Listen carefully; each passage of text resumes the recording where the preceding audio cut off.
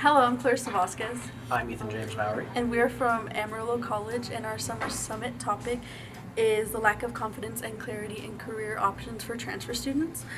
Our presented solution is an exploratory program which follows a framework to expose students to career opportunities in their field of study.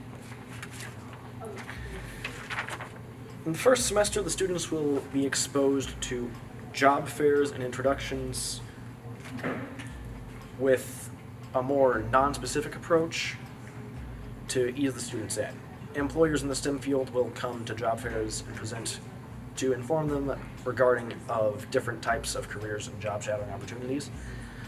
The second semester, people from job fields will come and give explanations of certain jobs.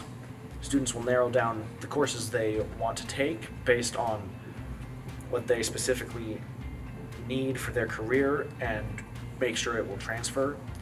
The courses will have industry evaluated projects, with this being the last semester where students have the option to change their major. The third semester is focused on job shadowing, using networking to find work locations for job shadowing and field trips. The students will shadow 4 times a semester in several aspects of the industry, and the purpose of the job shadowing is to help students research their interests in the career areas to find what they would prefer to pursue as a career.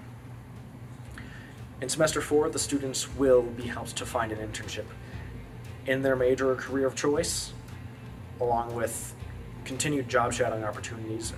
Through this time, the students will continue to build their connections and network. At the end of this semester, they will have a program reflection going over everything they have done so far. In conclusion, we wish to provide a sense of confidence and clarity in career courses transitioning from college to career settings. The program is aimed at students going to a 4-year university, but the framework can easily be adapted. The main problems this program will face are the participation of students, the staff, funding, the choice of students, and partnerships. The program's greatest strengths are there are pre-existing frameworks from the STEM Scholars Program here at AC, the pre-existing partnerships and relationships with local businesses, the ease at which students can make their voices heard, and the support of the success coaches.